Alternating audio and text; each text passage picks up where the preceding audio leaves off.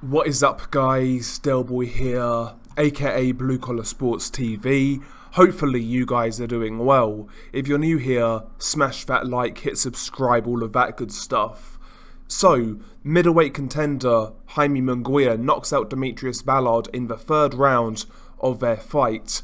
Now, going into this fight, I have to admit, I'd never seen anything from Demetrius Ballard, so in all honesty, I wasn't really expecting much from him. But having said that, the way in for this fight, Jaime Munguia did look pretty bad. He looked pretty drained. So I was intrigued to see how Munguia looked and whether the weight cut affected him, but quite frankly, it didn't. He looked strong, he looked powerful, and he got the job done.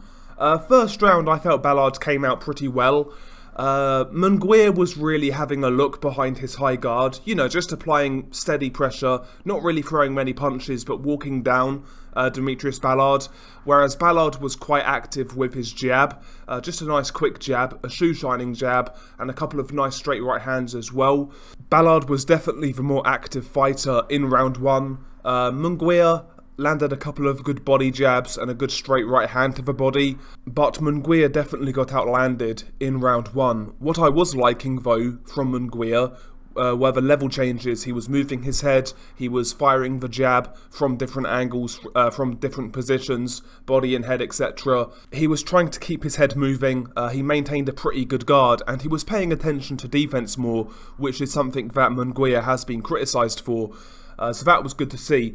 Round two, Ballard tried to do the same thing and box on the outside. He also tried to counter with his left hook when Munguia was throwing. But, you know, round two is really where you could see that Ballard just never had any firepower and he never had any pop on his punches to keep Munguia honest. Munguia got a lot closer in the second round. He had a couple of exchanges with Ballard, which Munguia got the better of.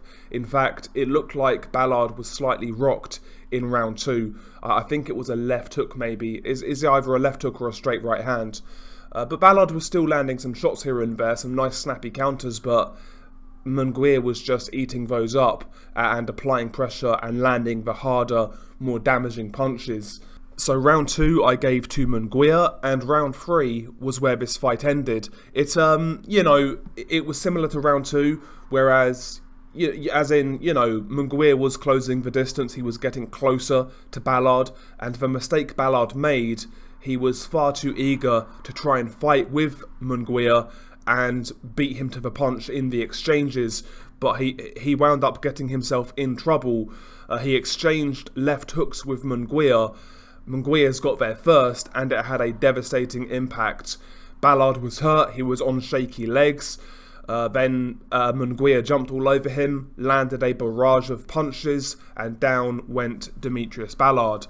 Ballard beat the count, but Munguia smelt blood, jumped on him again, pushed Ballard back to the ropes, landed a series of punches, including another couple left hooks, and the referee jumped in at the perfect time to stop the fight. Perfect stoppage by the referee. Ballard's head was getting rocked around. You could tell that he wasn't really in it anymore. So a good stoppage by the referee. And a good performance by Jaime Munguia. Have to say, I was disappointed with this opponent leading up to this fight. But Munguia, you know, he did his thing, he did what he needed to do.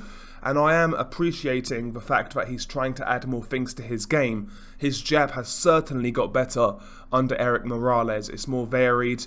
He'll double up the jab, triple up the jab, he'll feint the jab.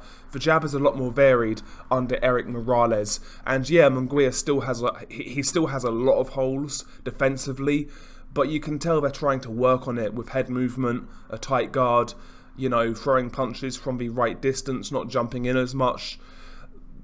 Munguia's a work in progress. He's definitely a work in progress. I think he's getting better, and I do believe, I do really believe he's a big threat at middleweight. You know, based on his punch output, his strength, his power, and resilience alone, I believe Munguia will be a tough fight for anybody. But I think now it's time to see Munguia step back up.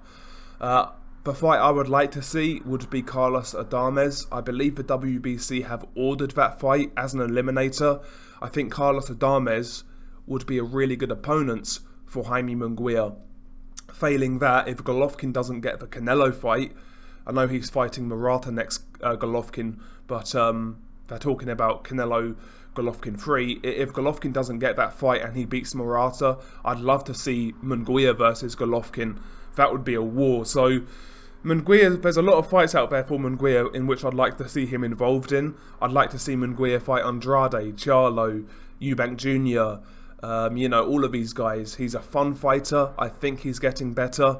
I like what Morales is doing with Munguia. And yeah, he's must-watch TV. I'll keep on saying that when it comes to Munguia. I really like him. So we'll see where he goes next. And yeah, that was a good performance, in my opinion. Looked pretty good, looked pretty strong, looked powerful. And he did it in front of his Mexican crowd. That fight was in Tijuana. And the atmosphere seemed pretty good, man. That sounded pretty good. So yeah, big up to Munguia. Got the job done. But I think a step up is needed. Anyway, share your thoughts below. Been your guy, Del Boy. Peace.